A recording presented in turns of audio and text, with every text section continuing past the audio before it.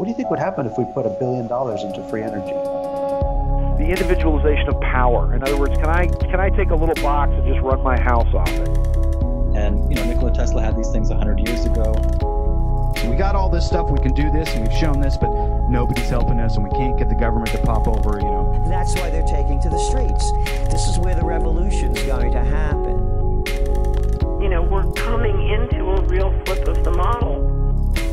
If they declassify the over 5,000 patents that we know, which include any energy technology that gets over 30% efficiency, the economic boom that would result from all of the industrialization that we would have would totally restore the economy.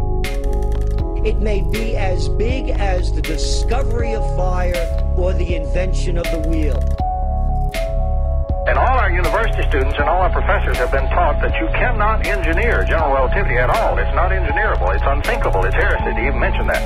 And what we're saying is you can do it and you ought to try it. We're throwing down that challenge to the universities. Don't take our word for anything. Do it yourself in your own labs and in your own universities.